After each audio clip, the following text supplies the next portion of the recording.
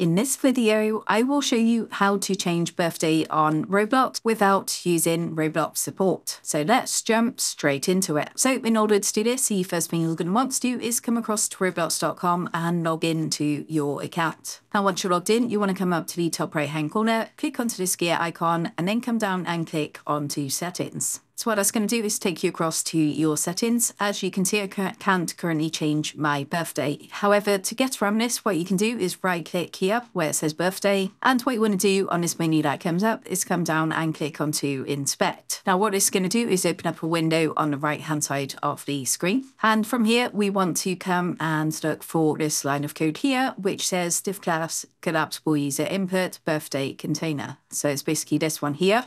Once you've found this, what you're going to want to do is right click on this line of code and you want to click onto edit as HTML. Now what it's going to do is bring up some code like this, and all you want to do is hold down Control and press A to highlight all of the code and then press delete to delete this HTML code. Now once that's done, what you're going to want to do is copy the code from here, which I will leave a link to this in the video description down below. But you basically just want to copy all of this code. So you just want to highlight all of this code just like so. Then what you want to do is right click and click copy, come back to the Roblox website, and now you just want to hold down Control and press V to paste this into here. So once that's done, you can close it down and just close this window down just like so.